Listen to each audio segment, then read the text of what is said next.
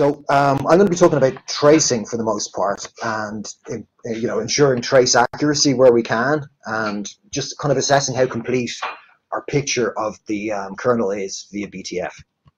It's kind of got to the point now where we're using BTF more and more in kernel observability and debugging. So it's a good time to kind of assess how complete that picture of the landscape is, and we're going to be focusing on core kernel functions here. To a certain extent, this presentation is kind of a little bit in the weeds. The vast majority of kernel functions are represented in BTF and represented correctly. But in tracing, it's really, really important to make sure that that representation is accurate where possible, because otherwise it can be kind of confusing for users. So the specific motivation of this talk is, I work with people who do debugging, kernel debugging and observability, and they often come to me and say, I wanted to trace this kernel function and it wasn't there. That can happen quite frequently, and there's some long-standing issues that have come up in the community, like there's a GitHub issue there for BCC, where this particular form of optimization breaks kprobe observability. And it's actually kind of surprising when you look at the numbers, as we will shortly, how frequently these kind of issues do occur. And I think probably the reason for that is when GCC optimizes stuff, it finds opportunities to get rid of redundancies, and sometimes code that maybe hasn't been looked at so closely has more of those redundancies. So, a lot of the time the broken code is the very code you can't see. So, this can kind of make what's a bad problem a little bit worse.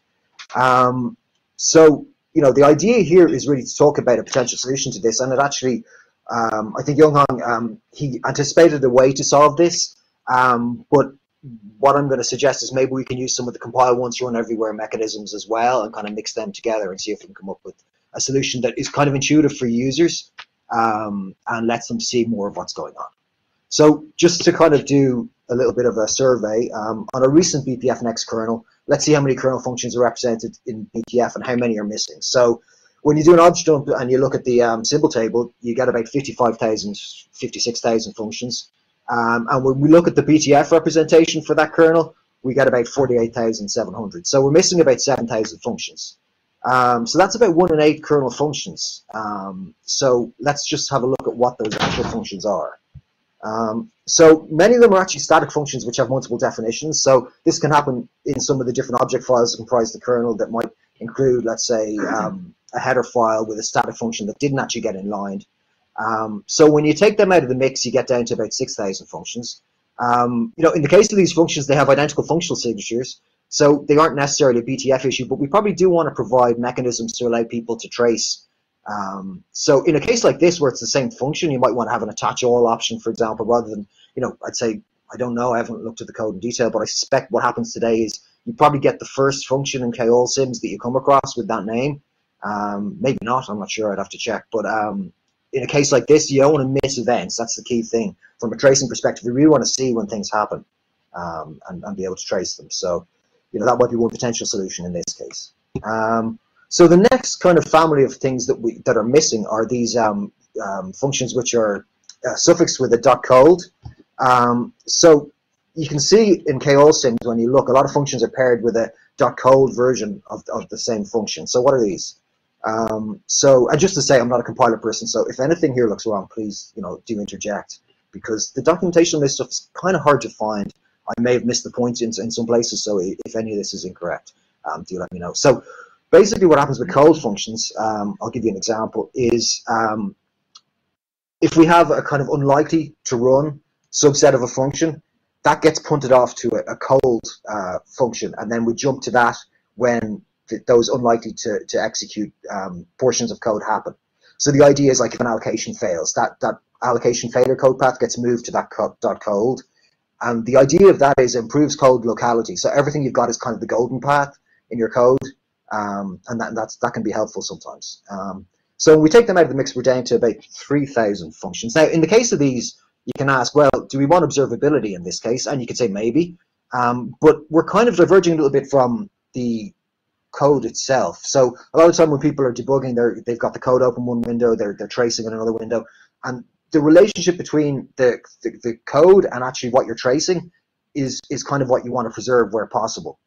So you might want to trace this stuff, but in the majority of cases, I suspect you really care about the actual function signature itself and tracing that.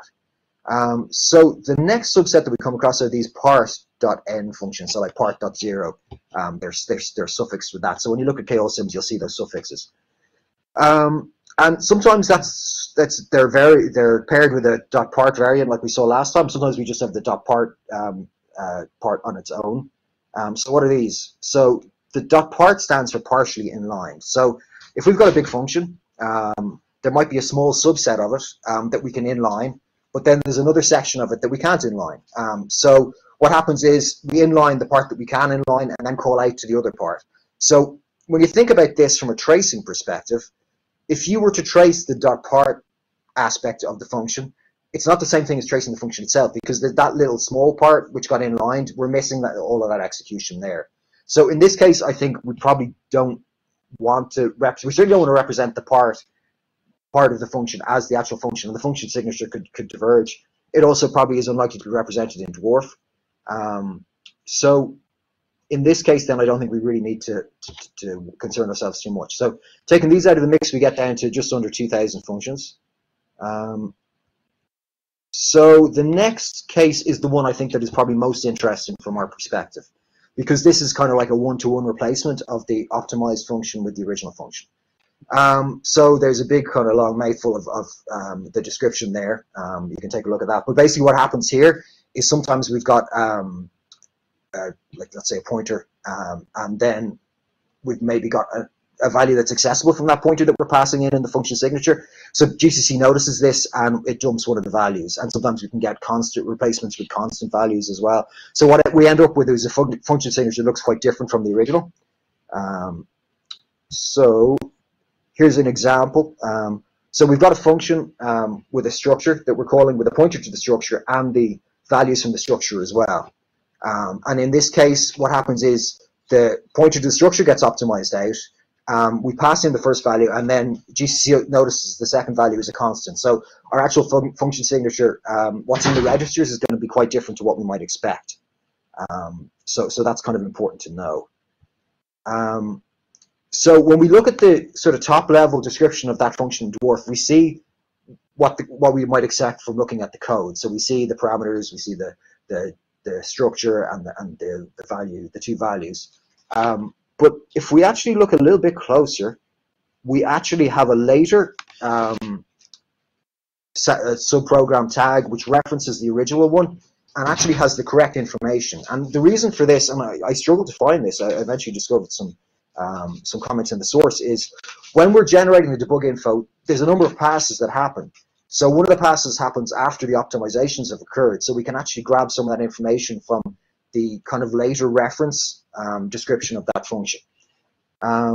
So for one of these .isRA functions, we can correlate that abstract description with the original, and we can note where arguments actually refer to registers, which would mean they're kind of what we'd expect them to be. And then, we can look at cases where there's constants and the stuff that's been passed via the stack as well. So we can see all that stuff because DWARF has this concept of locations which we can grab information from. So then the last kind of suffix case is these const prop functions. So this is constant propagation. So this will happen in cases like, let's say if I call a function with a pointer to a static variable. If there's multiple cases of this, sometimes we get a different const prop version for each one of them. So obviously in the multiple case, this is problematic because we'd have to have multiple BTF representations for that same function. So that would be difficult unless you were to do something with BTF, like have the full const prop name in the BTF representation. That would cause a problem. So what about the Israel? Are you proposing we can represent them? Yeah. I'll get to that in a couple of slides. Yeah, exactly. So the remaining pieces are things like assembly functions, declaration only stuff, which often points in at the assembly functions and things we probably don't really need to worry about too much. Some stuff that's to do with some of the spectre fixes as well. So the easier cases then, so the .cold and .part cases, there's generally no DWARF information in those cases. They don't really correspond to anything in the source code. So from a debugging perspective, you're probably not going to be using them too much. And the declaration only cases are explicitly skipped in pahole for generation, and assembly only we probably don't really care about either. Duplicate static functions, as I said, we might have some sort of way of supporting a multiple attach to all of them. So in case your tracer doesn't, you want to make sure your tracer doesn't miss any of those type of events. And another possible option here, which Nick Alcock was talking about on Monday, was to basically store in KOSIMs additional information about each of those various points. So, for example, if they were compiled into the kernel, maybe if we could figure out what module they would have been in had it been a module, that could maybe give some more clues to actually help differentiate things a little bit more. So the harder cases are really the kind of isRA part and const swap. We can kind of get rid of the .part case because, that's the partial inlining situation. And from a tracing clarity perspective, if we're going to miss the actual function execution, it doesn't really help us. We're just getting to see the partially inlined code path, whereas we're not actually seeing every instance where that function executed.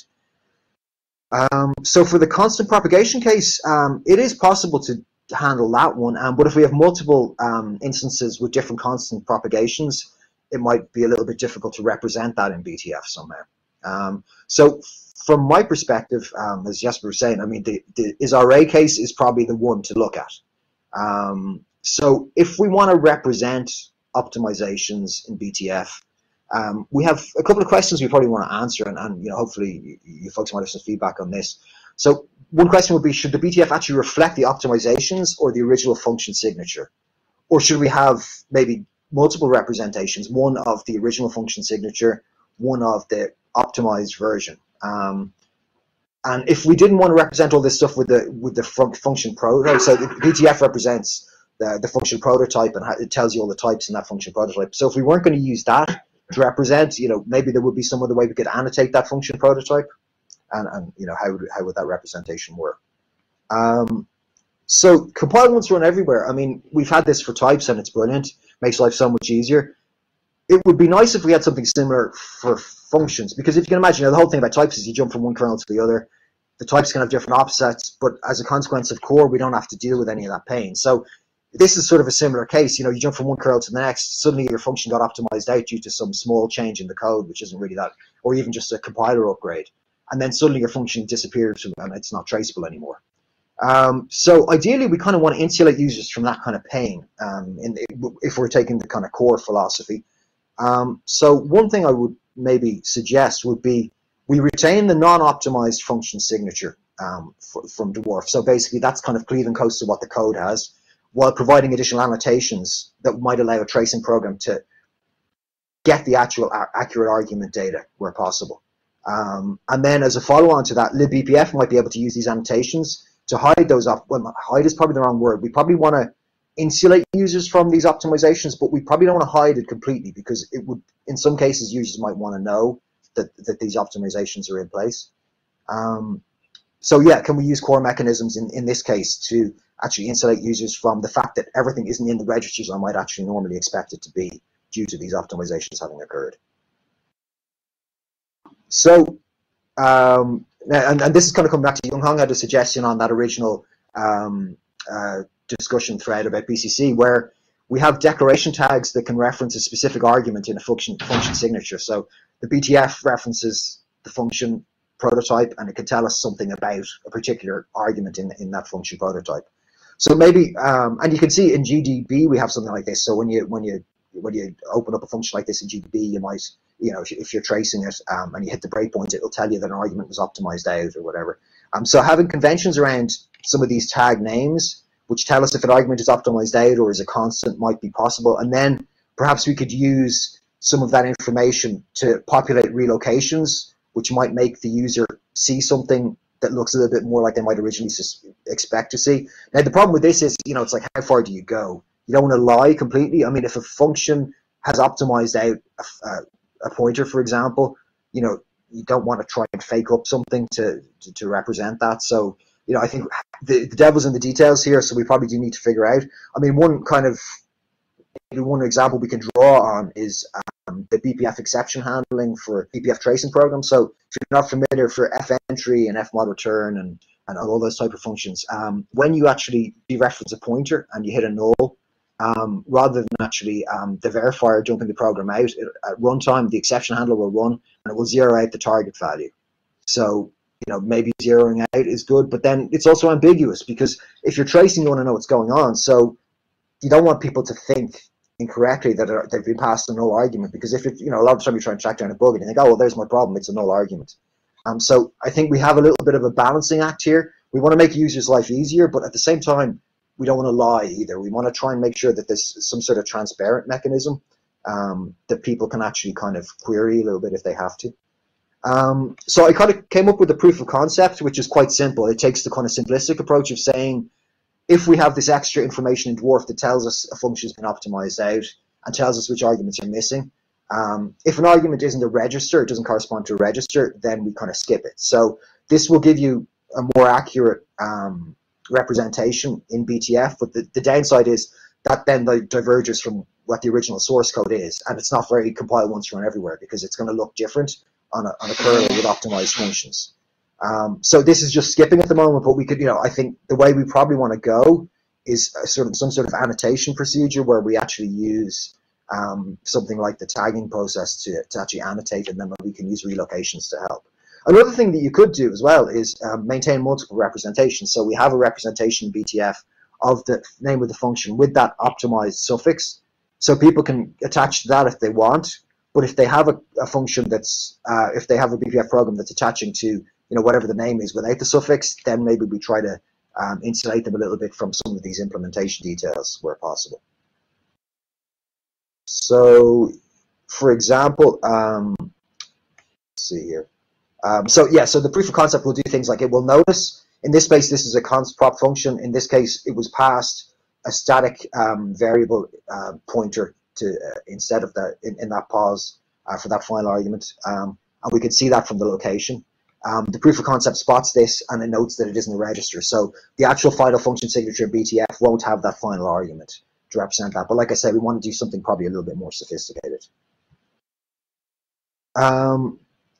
So we also see cases where functions that don't have these suffixes aren't perhaps doing what we might expect in terms of argument passing. One example is this one where we're passing a large structure and in this case it happens via the stack.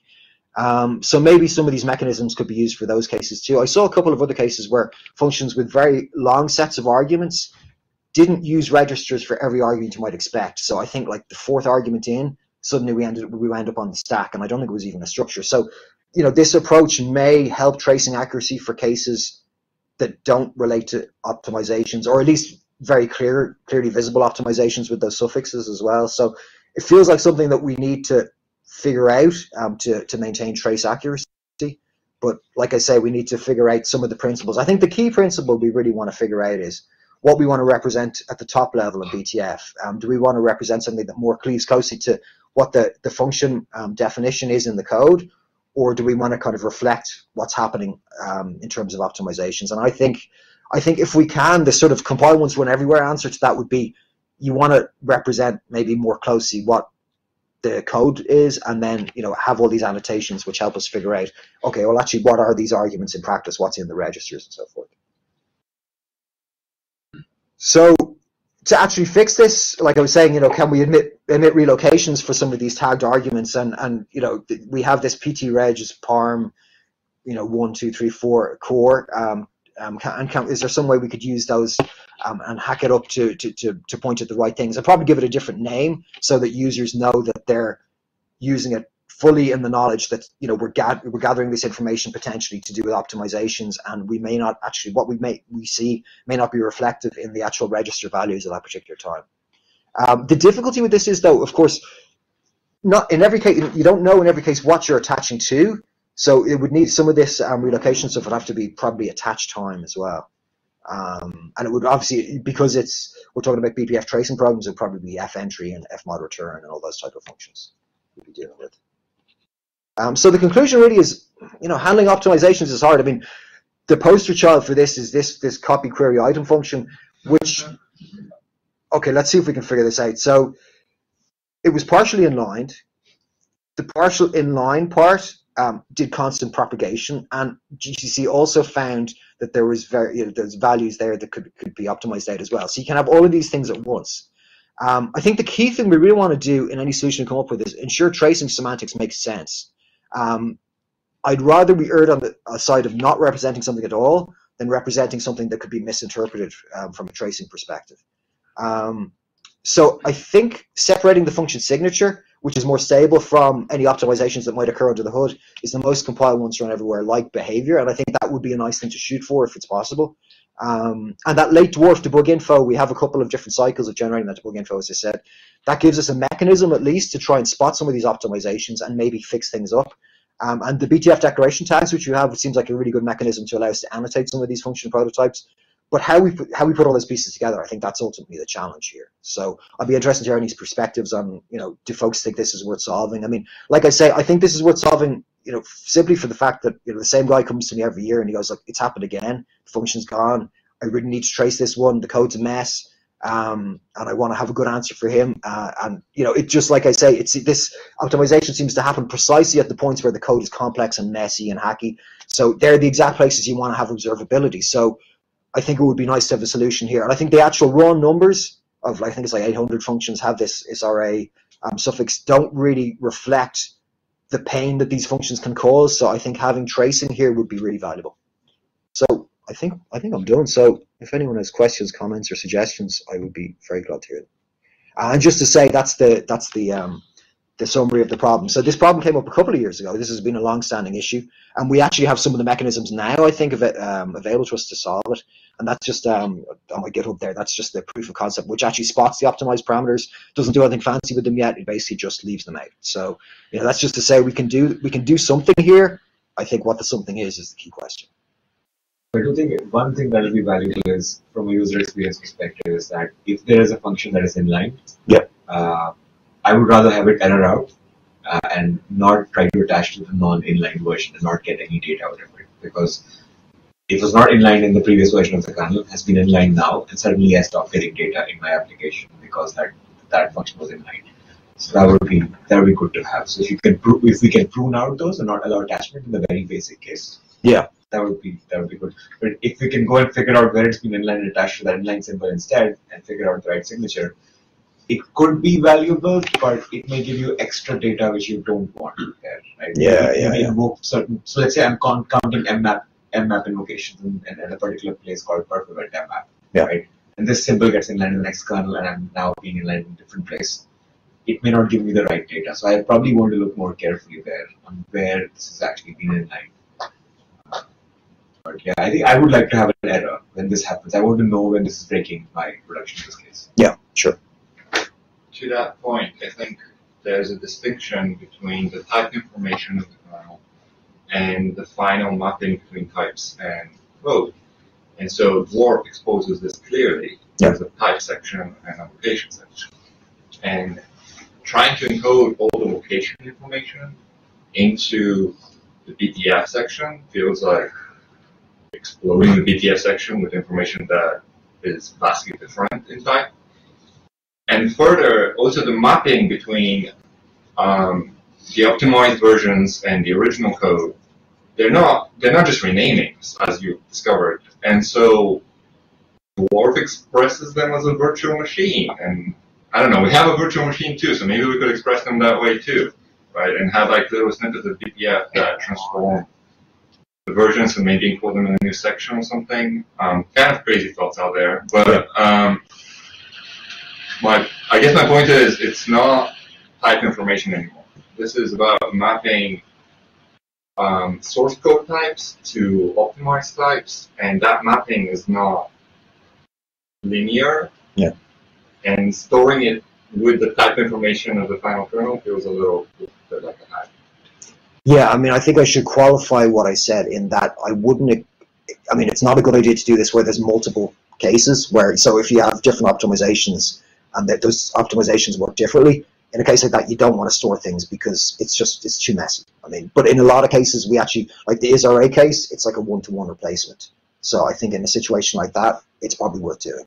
So the other cases like constant propagation, imagine you have the same function, it's been called with different static variables, you get a different constant prop version for each one of those. And in a situation like that, I think you just want to skip it because it just makes life too complicated. Like you say, you've got different behavior, different call sites, and starting to represent call sites in BTF is not the way we want to go. Right, but that's crazy. In that case, with constant propagation, I would rather have you attach all semantic, right? Like where because it has not been inlined. It has been optimized with like two different with the constant propagation stuff. I want my tracing program to be invoked on all these all the invocations of this function. Yeah, I mean, I think like BPF tracing important to say like I want to attach to everything that's like has this prefix. Then you add like well, and that's yeah. If you only care about like event of invoking this function and not about arguments, right? Most of the complexity is just about arguments. And like I don't think you can automatically solve this problem, and like because of that I would like BPF to not even try, because like it's much more problematic. I think that's the big difference between BPC and BPF approaches, for example. BPC tries to guess what user wanted. And sometimes, and quite often, it guesses wrong, and like people are actually pissed off, and that's why they dislike BPC very often. So like instead of trying to do something sensible in some cases and like suddenly breaking out, like it's just like better just to say like, okay, you are an advanced user, you want to like attach to this optimized transform function. You just need to know that you are attaching to transform. Yeah, you have to like tooling itself just might make it a little bit easier to express. Like I don't care about different variants. Like attach to everything with this practice, right? And that's what BPF can also provide, right? Like when you have kprobe, you can say I want kprobe ABC star, right? And it's fine. Like adjusting the ptregs 5 core to do some relocations, which will first work only for the kernel, while ptregs is also used for user probes, right? It's just crazy, to be honest. Like too much complexity, which will solve like I don't know, just partial. So I do want BPF to error out when the function is inlined. If there is an inline, because we see this quite often. Oh, I am not getting any data out of this event. What happened there? And you're like, okay, maybe this is got inline. This is BPF's concern. So my 2 cents is improving all and make it understand all of this additional work that explains what the optimization headline. I think is definitely necessary and a good step.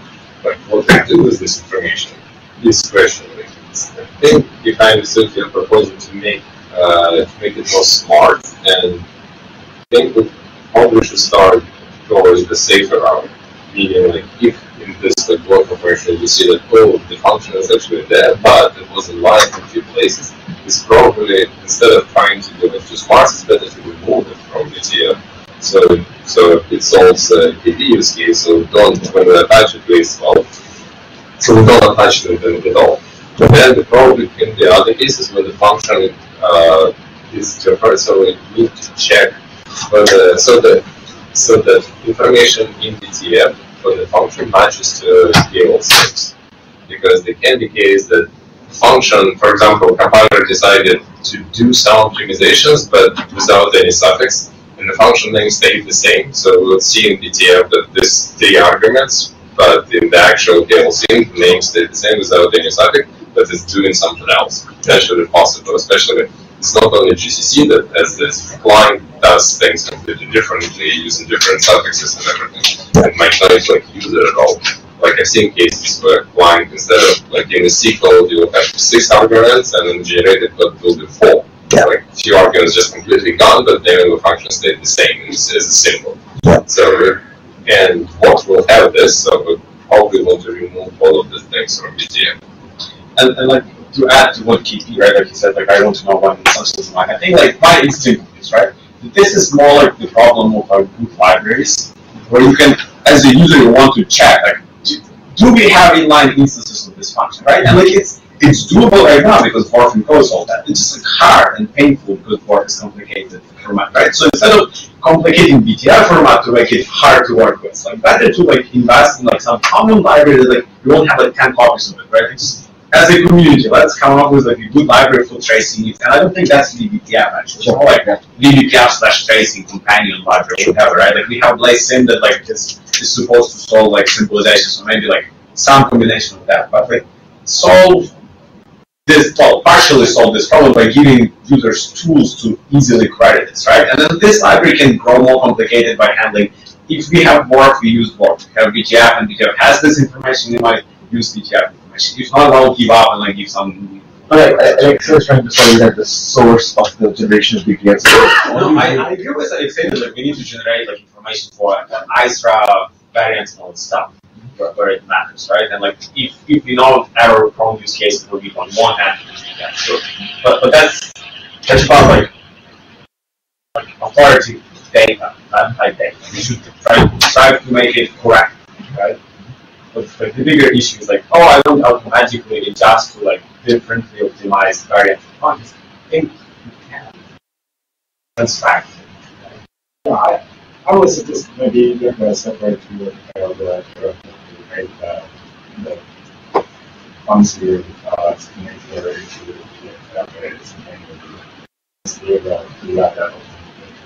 it's immediately wrong. So if you have relatively correctly that match the pairs, then you can encode that. So I think what I'm hearing is if we see a function without a suffix name and we find optimizations in it, we want to drop it from BTF because it's confusing. If we might want to add the BTF representations of the suffix names as well, so people can actually trace them if they want to. But we don't want to confuse people by trying to do too much for them, by trying to map between the original function and the suffix name. Is that an accurate representation? But we also need to decide like what are we making BPF? Like, what we make BPF into, right? Like, is this like kind of simpler replacement for DWARF? I don't think we should like target entirely like replacement of the DWARF as a BPF, right? So in this case, instead of removing it is also bad, right? Because you cannot just dump everything that's in the kernel. Maybe marking it with some bit that like dangerous, whatever, optimized. Yeah. Might be a little bit better approach. But ultimately we should keep all that involved as much as possible. Yeah. Okay. Thanks. Does this somehow magically work?